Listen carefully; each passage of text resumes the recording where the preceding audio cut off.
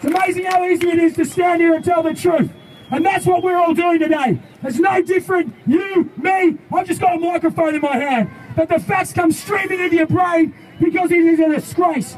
Sick and tired of people saying it's a complicated issue in the Middle East. I've had enough of hearing that. It's a complicated issue. It's been going on for years. The simple fact is there is an oppressor and there is an oppressed.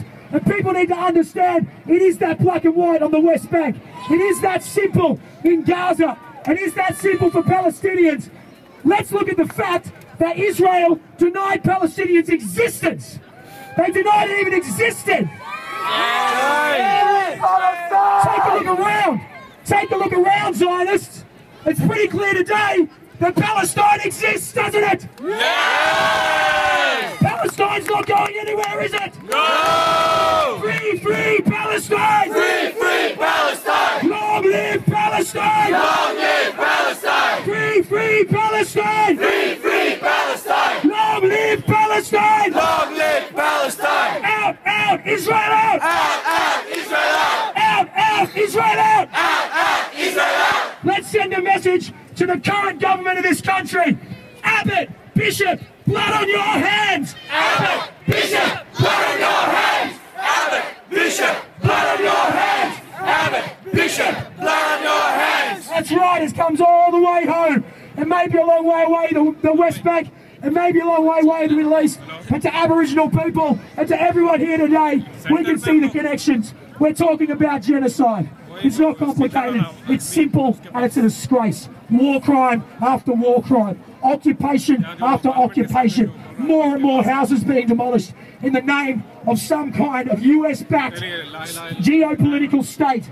They use all sorts of excuses. They use all sorts of false history, red flag events. They try to distract us from the issue. But the issue is that women and children are being torn limb from limb. Women and children are dying in their homes and they've got nowhere to run.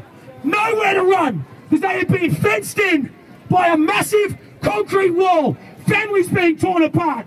Children being torn apart from their families. Whole communities being separated. Denied their humanity because they have to go through a checkpoint to get to work, to get some food, to visit someone who may have just been, to have had a baby, who may have just born the next generation of Palestinian freedom fighters, because that's what's happening. They will never kill the Palestinian people. Who's the terrorist? Israel! Who's the terrorist? Israel! Who's the terrorist? Israel! Who's the terrorist? Israel! I can't say it enough. 6 p.m. next Friday, State Library, same place we met today. That's the next action. And with no opposition from the state of this country, the fact is, this state, the Australian government and the opposition support Zionism. That is a fact. And it's a harsh fact to realise in this day and age. But it comes from a history of genocide. Of course the Australian state supports genocide. That's what they did to get... What are you looking at? What are you looking at? How did we build this? We're going to defend the right of Indigenous people wherever they are. Wherever they are. The right of Indigenous people to have their land. And that starts at home and then it continues all the way to the West Bank. Am I right? Yes! Free, free Palestine! Free, free Palestine! Long live Palestine! Long live Palestine! Free, free Palestine! Free, free Palestine! Out, Israel out! Out, Israel out! I'm more interested in making some noise for the Palestinian people, the freedom fighters. Free, free Palestine! Free, free Palestine! Out, Israel out! Out, Israel out! Out, Israel out! Out, Israel out! Who's the terrorist? Israel!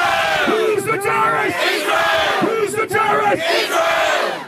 See you at 6 o'clock next Friday. Out, Israel out! Out, Israel out! Out,